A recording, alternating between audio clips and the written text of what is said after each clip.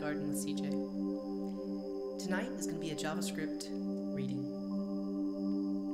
Tonight's episode is You Don't Know JS, Up and Going by Kyle Simpson. We'll start with the preface.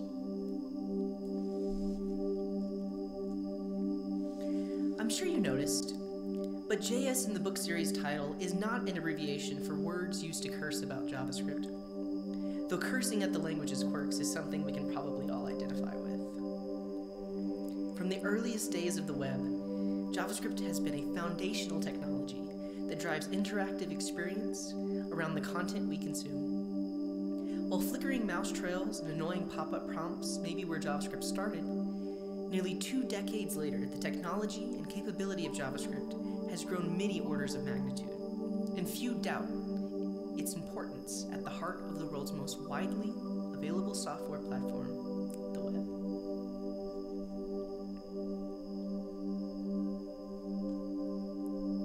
But as a language, it has perpetually been a target for a great deal of criticism, owing partly to its heritage, but even more to its design philosophy. Even the name evokes, as Brandon Ike once put it, dumb kid brother status next to its more mature older brother, Java. But the name is merely an accident of politics and marketing. The two languages are vastly different in many important ways. JavaScript is related to Java as Carnival is to car. Because JavaScript borrows concepts and syntax idioms from several languages, including proud C-style procedural roots, as well as subtle, less obvious scheme list-style functional roots, it is exceedingly approachable to a broad audience of developers, even those with just little to no programming experience. The hello world of JavaScript is so simple that the language is inviting and easy to get comfortable with in early exposure. While JavaScript is perhaps one of the easiest languages to get up and running with, its eccentricities make solid mastery of the language a vastly less common occurrence than in many other languages, where it takes a pretty in-depth knowledge of a language like C or C++ to write a full-scale program. Full-scale production JavaScript can, and often does, barely scratch the surface of what the language can do.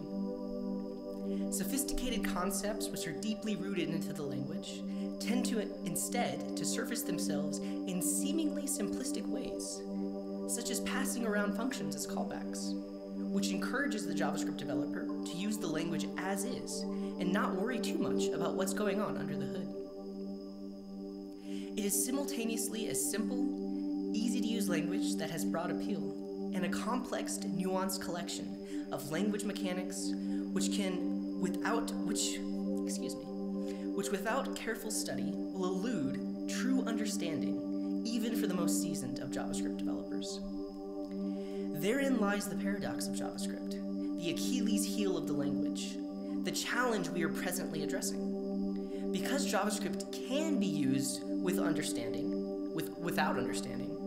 the understanding of the language is often never attained. Mission. If at every point that you encounter a surprise or frustration in JavaScript, your response is to add it to the blacklist, as some more are accustomed to doing, you soon will be relegated to a hollow shell of the richness of JavaScript. While this subset has been famously dubbed the good parts, I would implore you, dear reader, to instead consider it the easy parts, the safe parts, or even the incomplete parts. This You Don't Know JavaScript book series offers a contrary challenge. Learn and deeply understand all of JavaScript, even and especially the tough parts. Here we address head-on the tendency of JavaScript developers to learn just enough to get by, without ever forcing themselves to learn exactly how and why the language behaves the way it does. Furthermore, we eschew the common advice to retreat when the road gets rough. I am not content, nor should you be, at stopping once something just works, and not really knowing why. I gently challenge you to journey down that bumpy road less traveled and embrace all that JavaScript is and can do. With that knowledge, no technique, no framework, no popular buzzword acronym of the week will be beyond your understanding. These books each take on specific core parts of the language, which are most commonly misunderstood or understood, and dive very deep and exhaustively into them. You should come away from reading with a firm confidence in your understanding, not just of the theoretical, but the practical, what you need to know bits. The JavaScript you know right now is probably parts handed down to you by others who've been burned by incomplete understanding. That JavaScript is but a shadow of the true language. You don't really know JavaScript yet, but if you dig into this series, you will. Read on, my friends. JavaScript awaits you. Summary. JavaScript is awesome. It's easy to learn partially and much harder to learn completely or even sufficiently. When developers encounter confusion, they usually blame the language instead of their lack of understanding. This book's aim to fix that, inspiring a strong appreciation for the language you can know and should deeply know. Note, many of the examples in this book assume modern or future-reaching JavaScript engine environments, such as ES6. Some code may not work as described if run in older pre-ES6 engines. That was the preface. Let's move on to Chapter 1. Intro into Programming.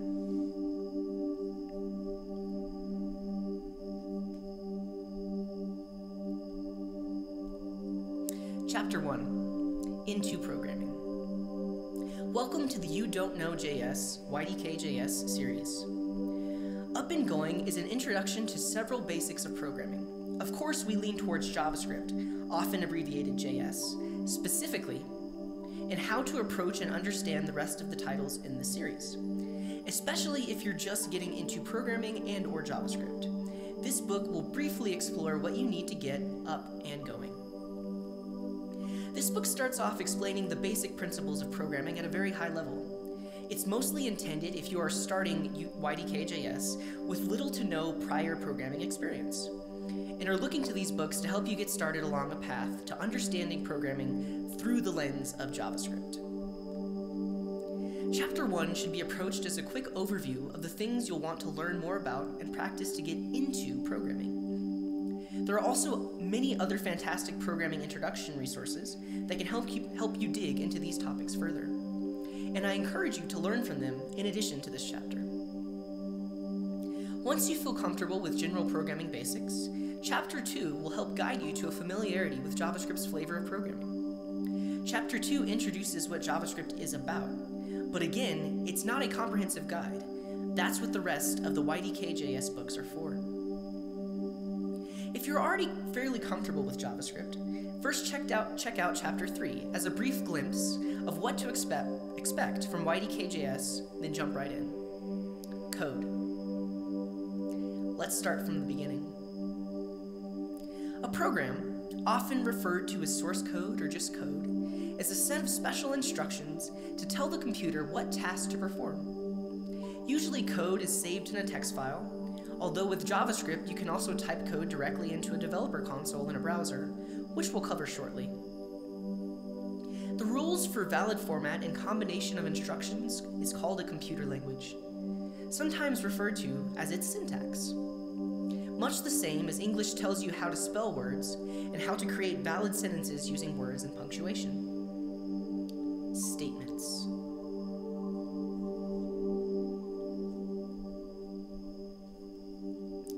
In a computer language, a group of words, numbers, and operators that performs a specific task is a statement. In JavaScript, a statement might look as follows. A equals B times 2. The characters A and B are called variables, see the variables section, which are like simple boxes you can store any of your stuff in. In programs, variables hold values, like the number 42, to be used by the program. Think of them as symbolic placeholders for the values themselves.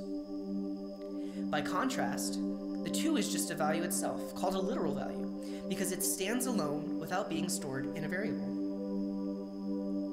The equals and times characters are operators, see the operator section. They perform actions with the values and variables such as assignment and mathematical multiplication.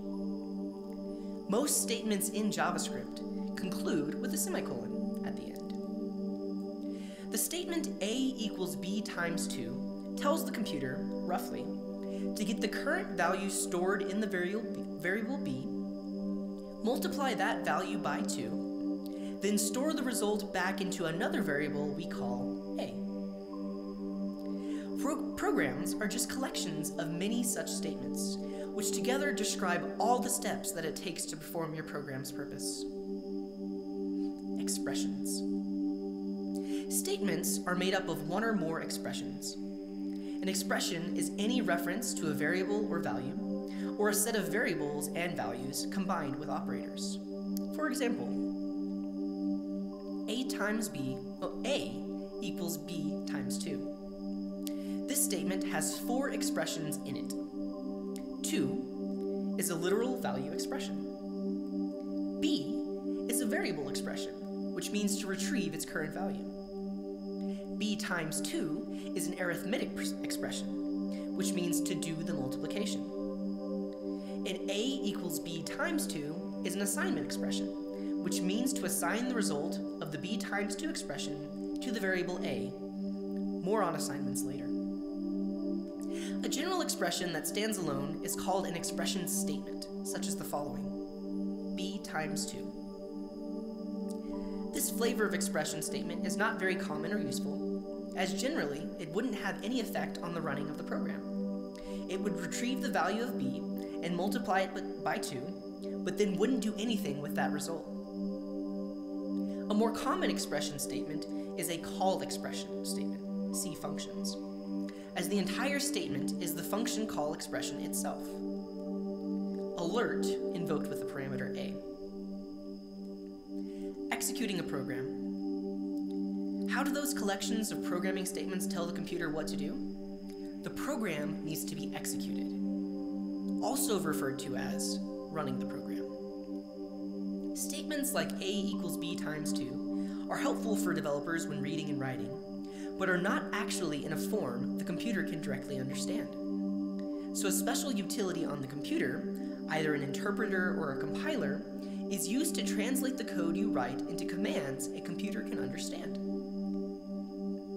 For some computer languages, this translation of commands is typically done from top to bottom, line by line, every time the program is run, which is usually called interpreting the code.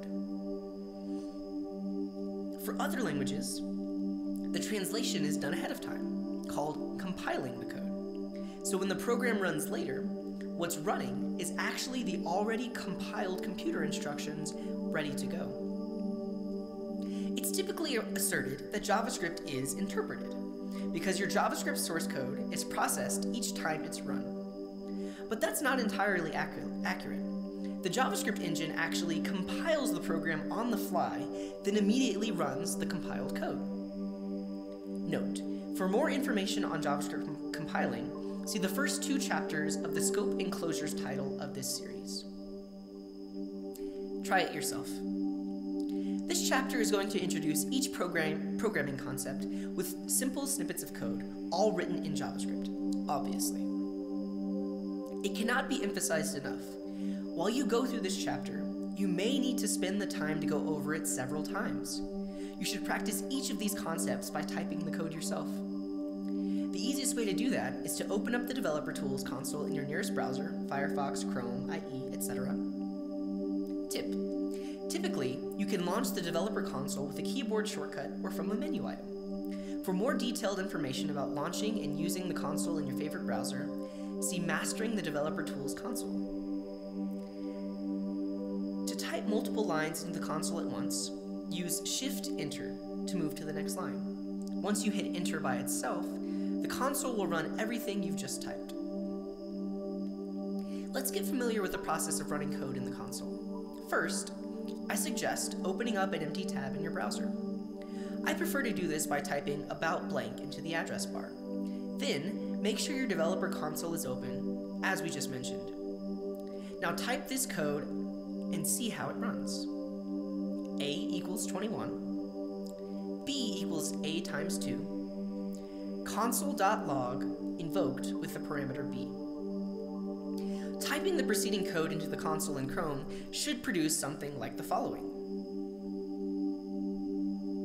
A equals 21, B equals A times 2, console.log invoked with the parameter B, 42, undefined.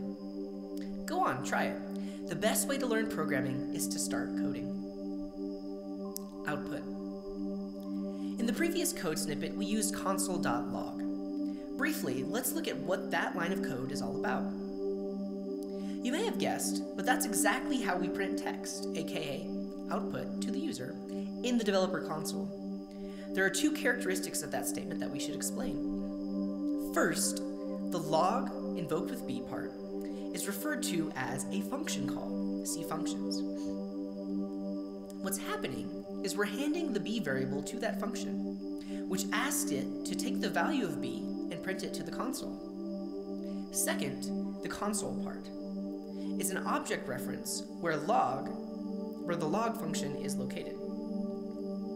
We cover objects and their properties in more detail in Chapter 2. Another way of creating output that you can see is to run an alert statement. For example, alert invoked with the parameter B. If you run that, you'll notice that instead of printing the output to the console, it shows a pop-up OK box with the contents of the B variable. However, using console.log is generally going to make learning about coding and running your programs in the console easier than using alert, because you can output many values at once without interpreting the browser interface. For this book, we'll use console.log for output. Input. While we're discussing output, you may also wonder about input, i.e., receiving information from the user.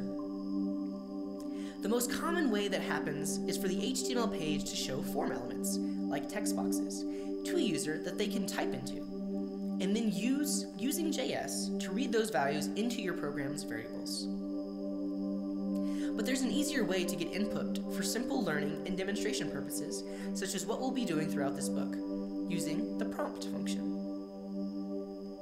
Age equals prompt invoked with the string, please tell me your age. Console.log invoked with the age variable. As you may have guessed, the message you pass to prompt, in this case, please tell me your age, is printed into the pop-up. It should look similar to the following. Once you submit the input text by clicking OK, you'll observe that the value you typed is stored in the age variable, which we then output with console.log. To keep things simple while learning basic programming concepts, the examples in this book will not require input. But now that you've seen how to use prompt, if you want to challenge yourself, you can try to use input in your explorations of these examples. Operators.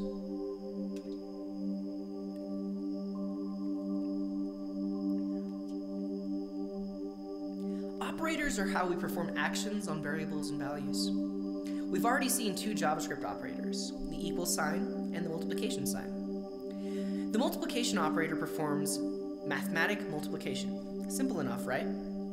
The equals operator is used for assignment. We first calculate the value on the right-hand side, the source value, of the equal, and then put it into the variable that we specify on the left-hand side, the target variable. Warning, this may seem like a strange reverse order to specify assignment. Instead of A equals 42, some might prefer to flip the order, so the source value is on the left and the target is on the right, like 42 points to A. This is not valid JavaScript. Unfortunately, the A equals 42 ordered form and similar variations is quite prevalent in modern programming languages. If it feels unnatural, just spend some time rehearsing that ordering in your mind to get accustomed to it. Consider A equals 2, B equals A plus 1. Here, we assign the 2 value to the A variable. Then, we get the value of the A variable, still 2, add 1 to it, resulting in the value 3. Then store that value in the B variable. While not technically an operator, you'll need the keyword var in every program, as it's the primary way you declare, aka create, variables. See the variables section. You should always declare the variable by name before you use it.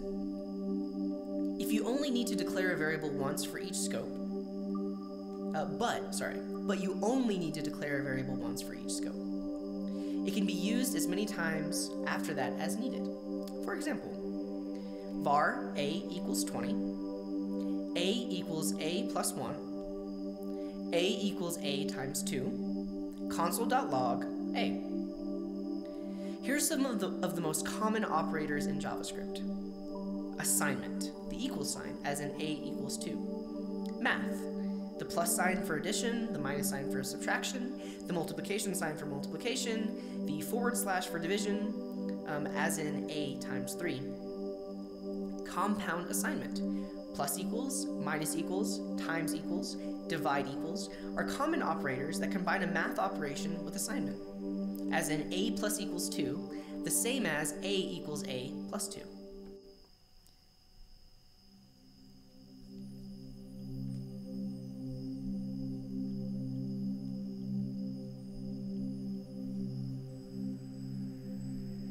Increment and decrement, plus plus increments, minus minus decrements, as in a plus a plus plus, which is similar to a equals a plus 1. Object property access, dot, as in console.log. Objects are values that hold other values at specific named locations called properties. Obj.a means an object value called obj with the property of the name a. Properties can alternatively be accessed as obj, open bracket, the string a, close bracket. See chapter 2. Equality. Double equals is loose equals. Triple equals is strict equals. Exclamation mark equals is loose not equals. Exclamation mark equals equals is strict not equals, as in a equals b. See values and types in chapter 2.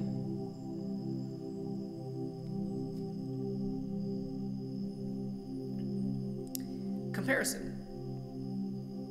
The less than sign is less than, the greater than sign is greater than, less than followed by an equal sign, less than or loose equals, greater than followed by an equal sign, greater than or loose equals, as in a less than or equal to b. See values and types and chapter 2.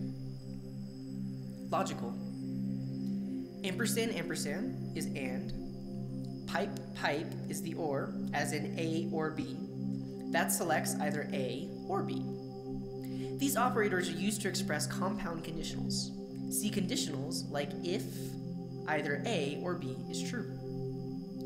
Note, for much more detail, a coverage of operators not mentioned here, see the Mozilla Developer Network, NDN's Expressions and Operators page. Values and types. If you ask an employee at a phone store how much a certain phone costs, and they say $99, i.e. $99.99, they're giving you an actual numeric dollar figure that represents what you'll need to pay, plus taxes to buy it. If you want to buy 2 of those phones, you can easily do the mental math to double that value to get $199.98 for your base cost. If that same employee picks up another similar phone, but says it's free, perhaps with air quotes, they're not giving you a number, but instead another kind of representation of your expected cost.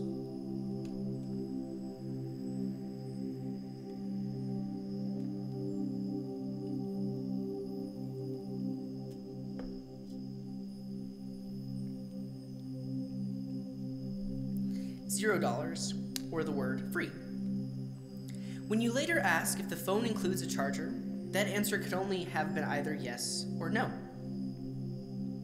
In very similar ways, when you express values in a program, you choose different representations for those values based on what you plan to do with them. These different representations for values are called types in programming terminology. JavaScript has built-in types for each of these so-called primitive values. When you need to do math, you want a number. When you need to print a value on the screen, you need a string, 1 or more characters, words, or sentences. When you need to make a decision in your program, you need a Boolean, true or false. Values that are included directly in the source code are called literals. String literals are surrounded by double quotes, or single quotes. The only difference is stylistic preference. Number and Boolean literals are just represented as 42, true, etc. Considered.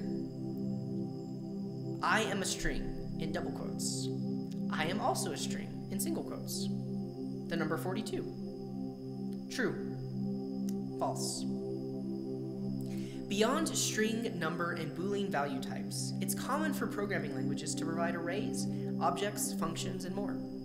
We'll cover much more about values and types throughout this chapter and the next. Converting between types. If you had a number, but need to print it on the screen, you need to convert the value to a string. And in JavaScript, this conversion is called coercion. Similarly, if someone enters a series of numeric characters into a form on an e-commerce page, that's a string. But if you need to then use that value to do math operations, you need to coerce to a number. JavaScript provides several different facilities for forcibly coercing between types. For example, var A equals the string 42, var B equals the number constructor invoked with the A variable, console.log invoked with the A variable prints the 42 string, console.log invoked with the B variable prints the number 42. Using number, a built-in function, as shown in Using number, a built-in function, as shown, is an explicit coercion from any other type to the number type. That should be pretty straightforward. But a controversial topic is what happens when you try to compare two values that are not already of the same type, which would require implicit coercion. When comparing the string 99.99 to the number 99.99, most people would agree that they are equivalent. But they're not exactly the same, are they? It's the same value in two different representations, two different types. You could say they're loosely equal, couldn't you? To help you out in these common situations, JavaScript will sometimes kick in and implicitly coerce values to the matching types.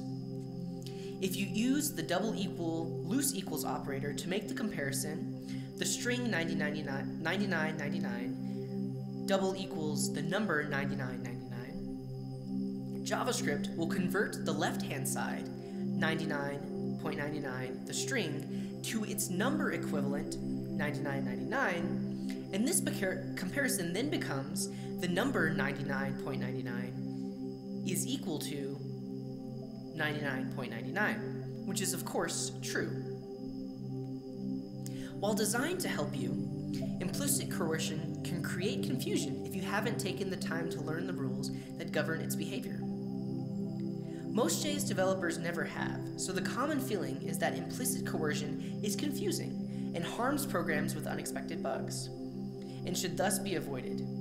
It's even sometimes called a flaw in the design of the language.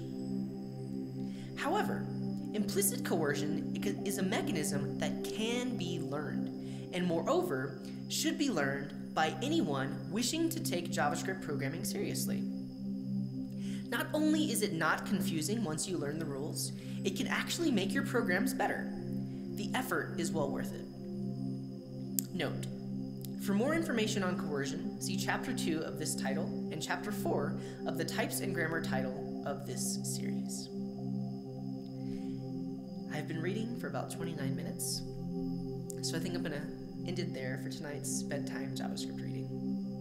Tune in tomorrow, where I'll continue off with the code comment section on Chapter 1 of You Don't Know JavaScript, Up and Going by Kyle Simpson. Thanks for watching.